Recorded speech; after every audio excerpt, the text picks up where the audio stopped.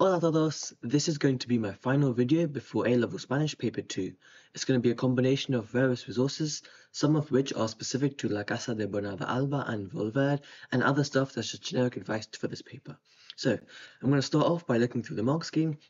It's always really important to know where your marks are coming from in the exam. So AO3 and AO4 is 20 marks each, so 40 in total for AQA. It's similar for EdXL, but EdXL is out of 50, not 40 marks. So students are advised to write approximately 300 words per essay. However, there's no word limit, so you can write way more than 300. But if you write close to 300 or more than 300, you will have access to the full range of marks. So top band for AO3, language produced is mainly accurate with occasional minor errors. So minor errors is like adjective agreement, sometimes slip-ups, but stuff like errors with tenses, that's considered more major errors.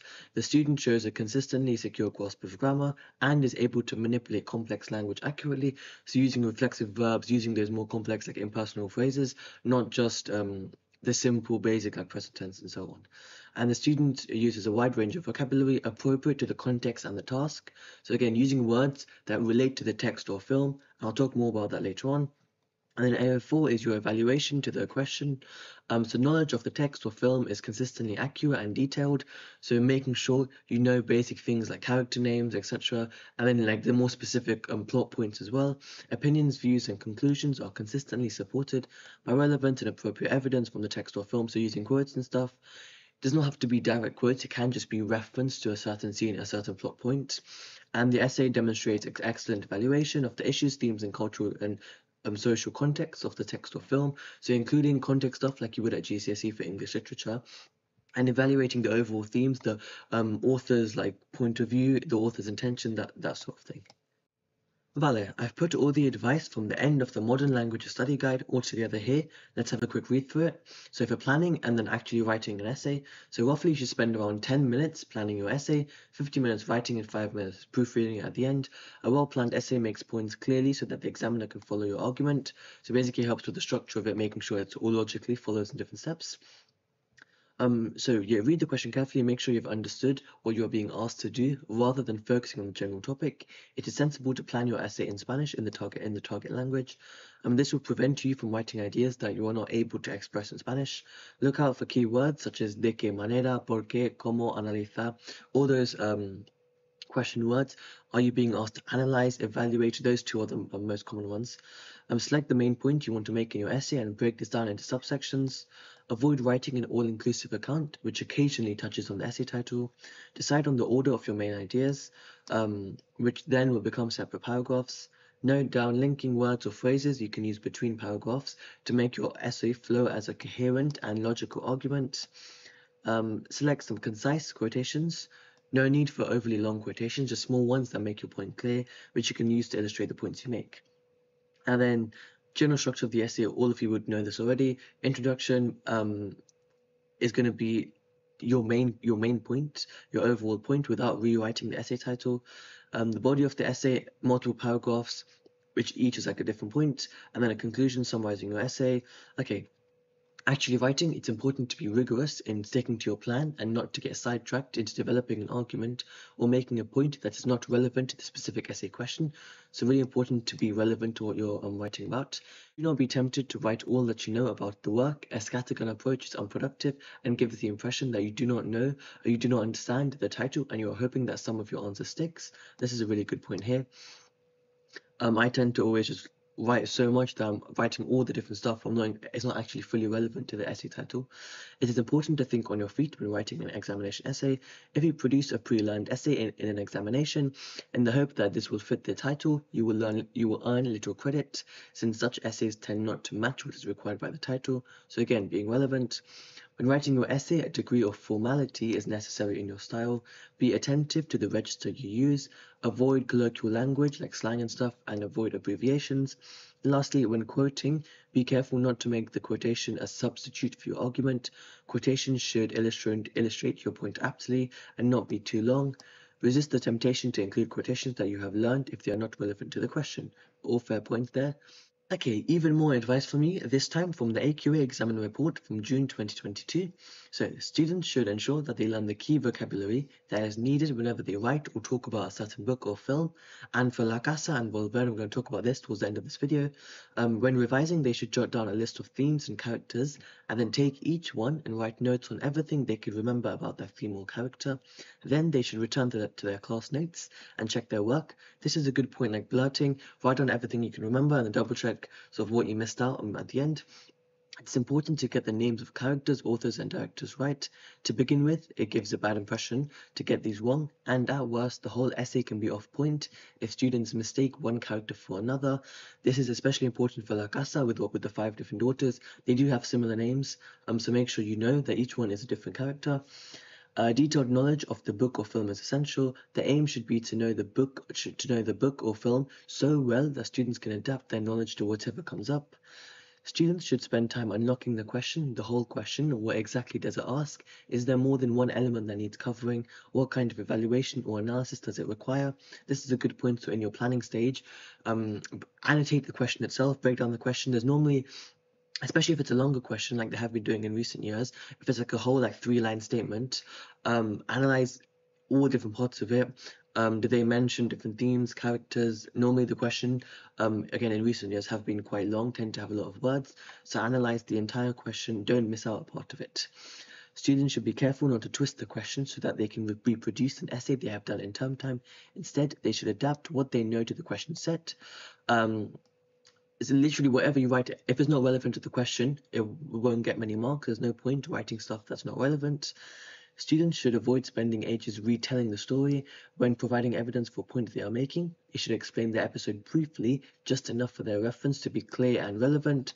Again, writing more words does not automatically mean you'll get a higher mark. Sometimes it's better to be concise and like make simple points that are logical instead of just going on and on and going on and on. They must also be absolutely sure of their understanding of the historical or geographical setting of the book or film is accurate. Examples of misunderstandings are the erroneous link of Bernarda Alba to Franco, in Volver comments on Franco's impact on the life of Raimunda, or all the neighbors in the village helping to move Paco's body, the film El Laberinto del Fauno taking place during the Civil War. Okay, I apologize, this video is a bit of a compilation of various things, but I've gone through lots of advice, so now I'm going to go through some good sentence starters and essay writing phrases. I'm shocked I haven't actually made a video on this before, but anyway, I've got a lot of different lists in front of me in paper form, so let's organize some of these. I'm going to pick the phrases that I prefer, but your teacher has probably given you more extensive lists, so feel free to sort of refer to those as well. So let's start off chronologically with ways to introduce a point or introduce a paragraph. Primero, segundo, and tercero, very simple ways, firstly, secondly, thirdly, or for example, en primer lugar, en segundo lugar, is it? En segundo lugar, and tercero lugar as well. So in first place, second place, third place. Some more complex ones I like to use is empecemos ahora a considerar, and your second paragraph can start with pasemos ahora a considerar. Oh, this should be, sorry, empecemos por considerar. So we start off by saying, and then now we will continue on by considering or saying. Then we have, I normally actually use como punto de partida. So basically from like a starting point of view, to start off with actually, let's say to start off with. Okay, and then we have, okay, ways to give evidence. Evidence, we can have, por ejemplo, is the simplest one, and then stuff like pongamos, por ejemplo, la escena del acto. I think that's a good one. So, putting as evidence the scene from this act, la escena en la que something happens. Another way of introducing a quotation or referring to a scene. Other ones, algunas escenas, tales como, such as, las últimas, for example. So some scenes, such as the final few scenes, blah blah blah, do this or show this, etc. Opinion phrases, quickly go through some of them. So, a mi modo de ver, diría que, I always use that one, diría que, a mi parecer, etc., etc. Always, you want to show, you're not just stating facts, you're giving your opinion, your interpretation to the, the text or film. Other ones like no cabe, duda de que is a good one. There is no doubt to that. There is no doubt that. Synonyms to sin embargo, which is however. We can say no obstante. I think that's quite a good one. No obstante. Ipso obstante. Other ones it says here en cambio, so instead. And then just say pero, for example, as well. Por otro lado. Oh yeah, por el contrario, on the contrary. Again, basically like on the opposite side of something. Okay, these are going to be more specific to actual like text and films. So for example, es un telón de fondo perfecto. So it is the perfect backdrop to something. Other ones, es una escena emocionante, for example, exciting, how do you spell this? Emocionante, exciting. Sin, lo cierto es que, the truth is that,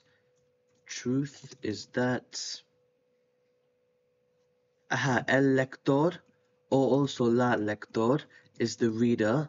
And then for films, we have la audiencia, which is the audience. This is a good one for subjunctive. Sea lo que sea, hay que decir que. So whatever it is, you have to say that. Hay que decir. A lo largo de, for example, el argumento, the plot, argumento, or el trama, also the plot, I think. So throughout. A lo largo de means throughout. And then in your introduction, I always use, at the end of every introduction, I say something like, voy a analizar, como, or something like analizaré, como, etc. So whatever the question is, my final sentence in the introduction is like, I will analyze the theme of fear, for example, whatever it is. And then finally, let's talk about some conclusion phrases. I always use al fin y al cabo. Is a really good one. Al fin y al cabo is like an idiom as well. Other ones, you can say la conclusión a que nos lleva este análisis es que, slightly longer ones, with the conclusion that this analysis, like in your essay, brings us to is analysis. And lastly, en resumen, another way of saying in summary or in conclusion. Okay, before I continue, I've got loads of paper 2 videos on my channel covering the 4 most popular texts and films, La Casa, Volver, El Laberinto del Fauno, and Como Agua para Chocolate. These videos are all in playlists which you can find on the homepage or linked in the description. And I've got a page on my website for each text, for example, astarspanish.com/LCDBA for La Casa de Buena Alba.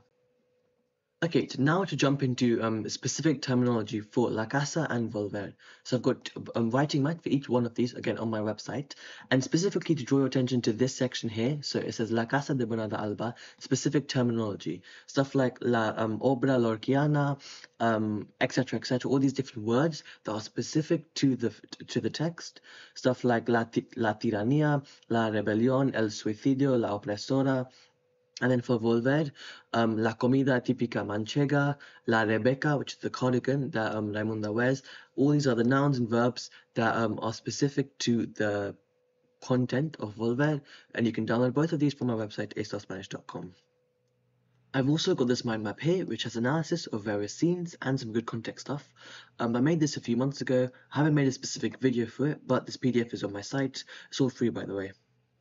And that brings us to the end of this video. I've got some essay titles here that I'm predicting might come up in the 2024 question.